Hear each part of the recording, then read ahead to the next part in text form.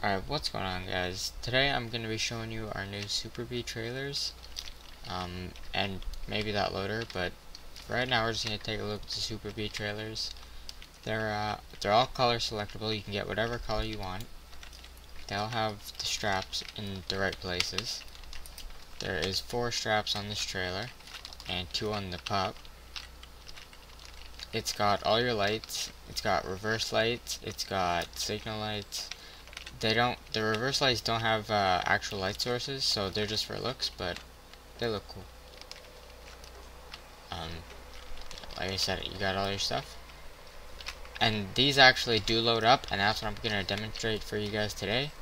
So, to get these to load up, you get in here, and if you press X, these ones will fold down. And your trailer is going to sit in between this bunk here, and this is where its tires are going to rest, right on these little pegs. So as you can see, this thing spawns in without any landing gear. I made that for a reason. So I made that so that when you load it up, you don't get all messed up. So see if I can do this here.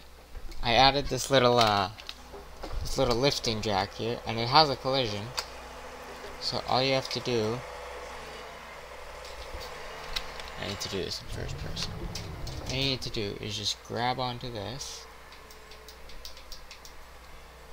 and there you got your trailer lifted up. And now this is gonna go in between these bunks here. See if you just get close enough.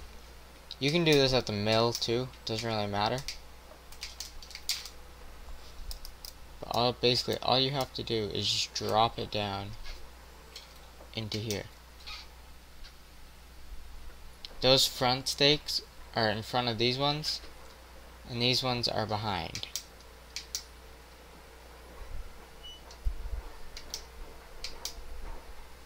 Maybe tricky at first, but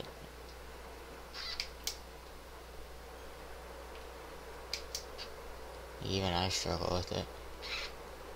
There. And then you just let it go.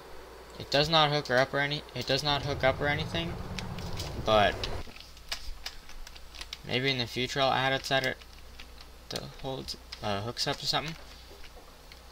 But as you can see, there's 2 pads right there that sit on the bunk, and then this is how it goes. This is exactly where you guys will need to have it, so that this tire is sitting right in here, and this tire is sitting on this one. I mean, I'm sure you can put it other places, but this is just where they do it in real life, and this is where I like to do it. So this bunk is right against that bunk, and this bunk, it has a little bit of room. And in your jack, or your feet just kind of go in between it there. But if it doesn't, it's not a big deal because it doesn't have collision. So yeah, like these load up perfectly fine and everything. I will take you to the mill and show you how to load these up at the mill. Okay, I'll be back. Alright guys, so now that we're at the mill, I'll just show you unloading it with the crane here. As you can see, when you're at the crane, you might have to do it in third person. Just depends on where you sit. So basically, for unloading, all you do is the same thing. You just come down, you grab a hold of that little thing, and it'll just lift right up.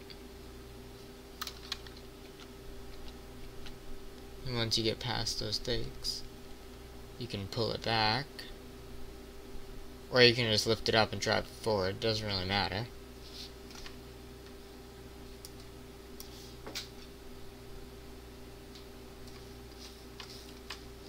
And if you can line it straight up, which I don't think I did. But that neck has collisions, so I can drop this thing right now. You see, I can drop it, and it'll stay there. So now if I get in my truck, I should be able to attach that. Yeah, see? And I see when I attach that, that thing goes away. So when it's detached, that rod will be up, and when I attach it, it'll be down. And same thing on these trailers, these fold out too, so you can get more of a load. It's just, if you're on a map with power lines or something, they will hit it. So that's why we just fold them. But I'll load this thing up again with this crane just so you guys know. It's probably not necessary, but oh well. But you see, if I detach, it's not going to go very far. Like, it's not going to drop straight down to the ground. It's going to go right to there, because that's where the collisions are. So what I can do is I can lower this, grab onto here, lift. You can pull, you can do it tight or not or whatever. It doesn't really matter.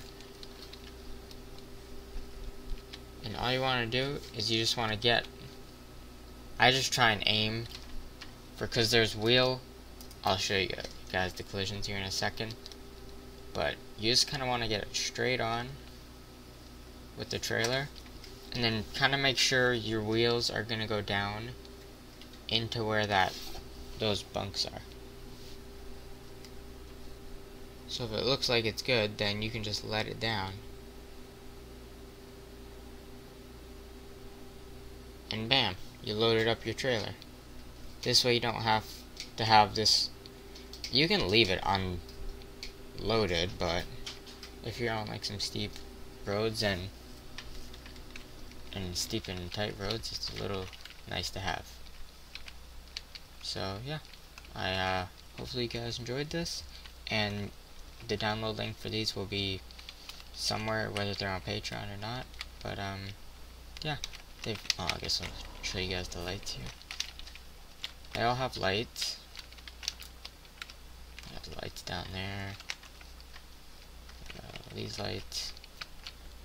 And then when you reverse, wrong vehicle. When you reverse, there are the reverse lights on there.